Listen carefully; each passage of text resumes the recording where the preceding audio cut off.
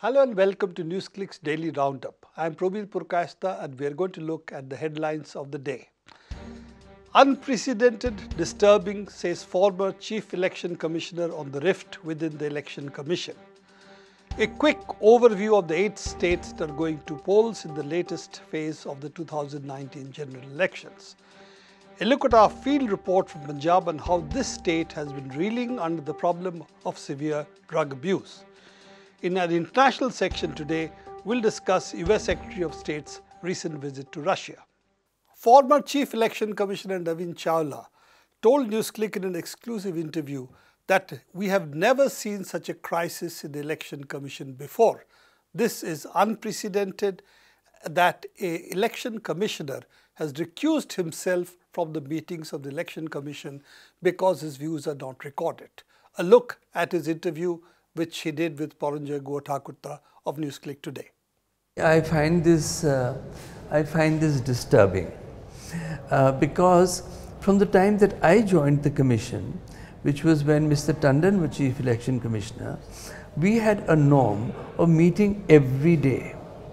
And it wasn't just the 3 commissioners who met every day.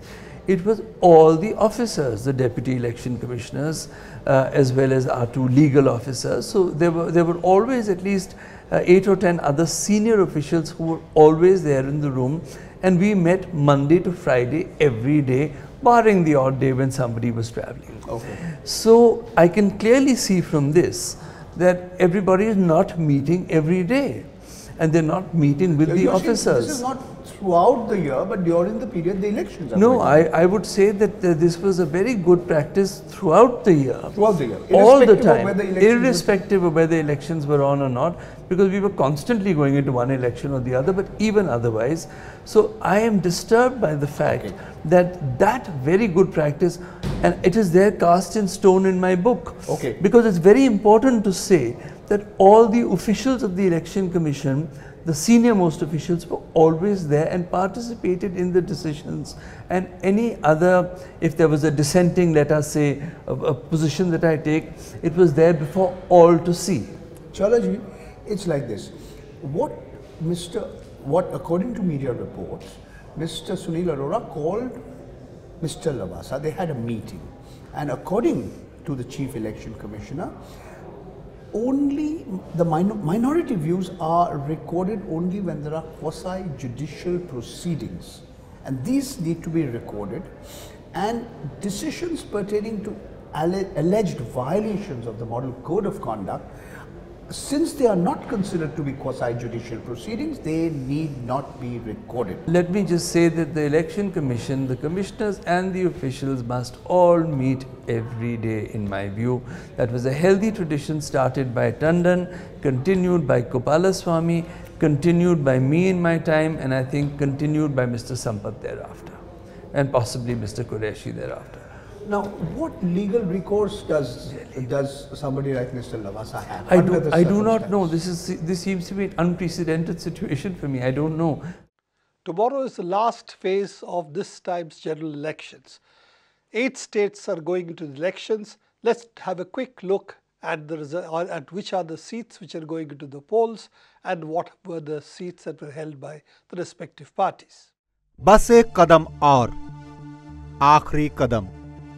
जी हां, रविवार को चुनाव 2019 का आखिरी चरण है। इस आखिरी चरण में 8 राज्यों की 59 सीटों पर वोट डाले जाएंगे। इनमें सबसे अहम है उत्तर प्रदेश। जी हां, उत्तर प्रदेश, जहां से दिल्ली का रास्ता निकलता है। यहां आखिरी चरण में कुल 13 सीटों पर वोट डाले जाएंगे, जिनमें से एक वाराणसी से खुद प्रधानमंत्री नरेंद्र मोदी उम्मीदवार हैं। पिछली बार यहां की ये सभी 13 सीट बीजेपी के पास थीं। इसके अलावा बिहार की 8, झारखंड की 3, हिमाचल प्रदेश की 4, मध्य प्रदेश की 8, पश्चिम बंगाल की 9 और पंजाब की सभी 13 सीटों के लिए वोट डाले जाएंगे। केंद्र शासित प्रदेश चंडीगढ़ की इकलौती सीट पर भी रविवार को मतदान होगा। ये सीटें एनडीए, खासकर बीजेपी के लिए बेहद अहम हैं।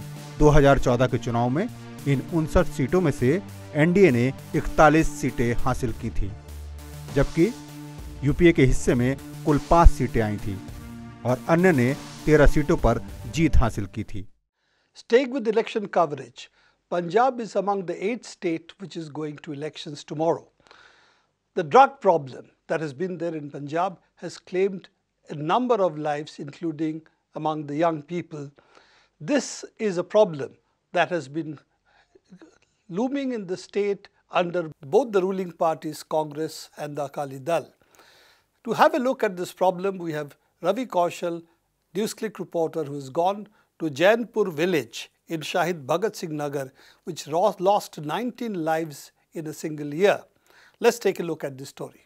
पंजाब के इलेक्शन कवरेज के दौरान हम आ पहुंचे हैं शहीद भगत सिंह नगर जिले के जैनपुर गांव में। हम आपको इस गांव में क्यों लाए हैं, इसकी एक खास वजह है। इसकी वजह यह है कि पिछले 1 साल में यहाँ पे 19 बच्चों ने ड्रग्स के कारण अपनी जान गंवाई है।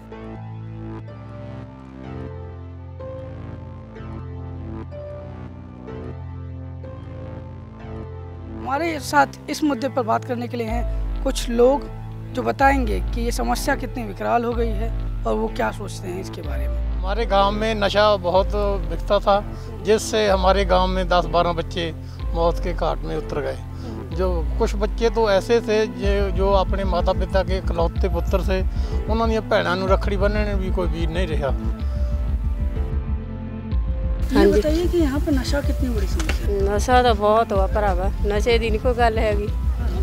नशे की समस्या तो यहाँ है ही बहुत ज़्यादा है, हर गांव में है, यहाँ भी है, हमारे गांव में भी है और जितने भी आले दुआले गांव है सब में है। ये आज की बात नहीं है, ये हमारे गांव में पूरे 7-8 साल की समस्या है। पिछली साल अकाली सरकार में भी इसी तरह रहा 5 साल, एक सरकार बदल भी गई है, कांग्रेस की सरकार आ गई, हम इसी तरह ड्रग जो बच्चे ला रहे हैं।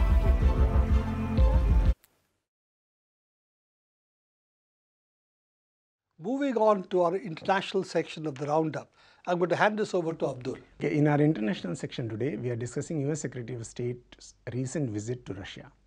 American Secretary of State Mike Pompeo visited Sochi, Russia and met Foreign Minister Sergei Lavrov and President Vladimir Putin on May 14. This is a significant meeting considering the publication of Robert Mueller report in April this year, which alleged Russian interference in the American presidential election. This was Pompeo's first visit to Russia since he became Secretary of State. This was also first meeting between the high officials of 2 states in more than a year. Pompeo also stopped at Brussels and met leaders and European leaders and discussed Iran. To discuss this, we have Praveer with us. Praveer, what do you think is the meaning of this particular visit at this particular juncture? See, there are 2 issues really, I think, which makes this visit important. Whether it has achieved anything or not is not clear. One is that with the Mueller report having more or less absolved Trump of any collusion with Russia and Russian government in his election, which was the charge which the Democrats have been leveling against him. I think the issue is that it is possible for Trump now to take some measures to normalize relations with Russia. As you know, the relations have been strained, sanctions have been imposed, and though Trump did indicate that he wanted to normalize relations with Russia, have better relationship, that has not transpired because he's been isolated with the pressure that he has been colluding with the Russians for his own elections. So I think that hasn't really moved far enough for him to be able to have a quote-unquote reset of the relationship. It's an open question because the pressure of the Democrats on Trump is still great. They have said Mueller report is not complete. There are sections which need to be re-examined. There are redactions. This sort of the drama of the so-called, shall we say, Russia hacking US election still goes on. For all of us who have been studying all this, it seems rather dubious, given the fact that US has hacked nearly every elections in the world, and it's also on record having stated that they basically helped Yeltsin win.